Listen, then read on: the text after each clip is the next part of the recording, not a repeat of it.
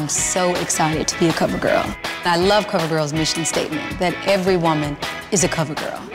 I'd love to introduce some members of my team, the Wondaland Arts Society. We have Nate Rocket Wonder, Mr. Chuck Lightning, and I have Mikkel Moore. I met Janelle walking down the street in Atlanta, Georgia. She had a guitar, and she was promoting a show that she was going to be giving on the steps of the library. It turns out that she lived in a little boarding house with 5 other girls. Her tour at this time was on foot. She was fearless even at that time and was willing to perform anywhere, everywhere, and at any time. I'm gonna get that dorm, then I'll get this dorm. She has a certain uniqueness about her, but every womanness about her at the same time. I think that every woman's a cover girl, every woman is a Janelle. She kind of really represents that in a very real and unique way.